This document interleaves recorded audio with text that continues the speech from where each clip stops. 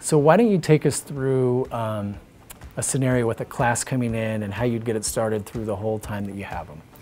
Okay, there are a few things I have in place that I've kind of learned through trial and error.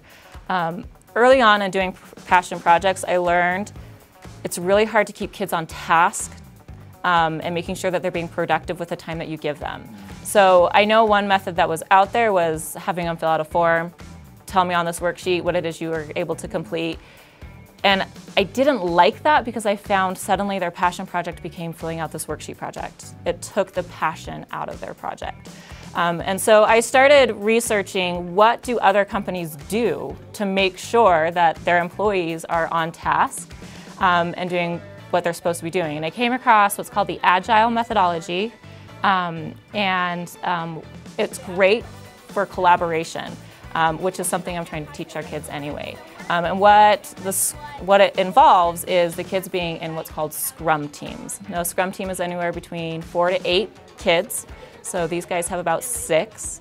So when they first come in, they sit down. If I have any announcements, I give the announcements, but then they go do what is called a stand-up meeting.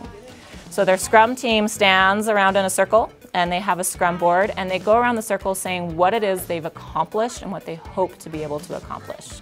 And that is kind of what has taken place of filling out worksheets. It's just, and it's called a stand-up meeting because it shouldn't take longer than 5 minutes.